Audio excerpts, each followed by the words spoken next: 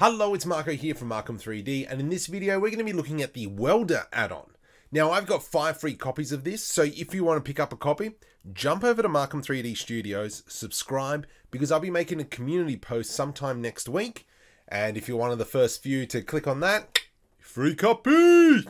So over into Blender, and as per usual, go Edit, Preferences once you've downloaded it, Install, double click on the zip file, wham bam thank you ma'am, put a little tick next to it, and we're in. So from here what I'm going to do is I'm just going to duplicate this cube. Let's go rotate, let's put it in like so, press N to bring up the side panel, and here it is. So from here let's select both cubes, let's click Weld, and then what this will do first is it'll apply the scale. We move the mouse left and right, yes, and then what you can do is actually rotate the weld a bit as well.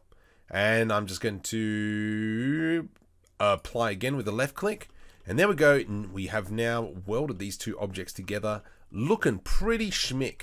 The other thing you can do as well is we can select draw. I will turn off cyclic because I just want straight lines, and we can just do a draw, and then I'm going to press enter, and then we go into scale mode, and then press left click, and then we go into rotate mode again.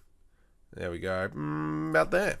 So yeah, really cool way of putting in welds onto a mesh. We also do have the opportunity to change our welds, so we can go to my trade school welds. Let's just draw that one, and enter, scale it up, enter, enter, and there we go, my bocce trade school welds. So we've got 4 or 5 of these welds, 6 welds. So yeah, varying degrees of awesomeness. You know, the heat might be a little bit too hard on some of them, high on some of them, sorry, not hard.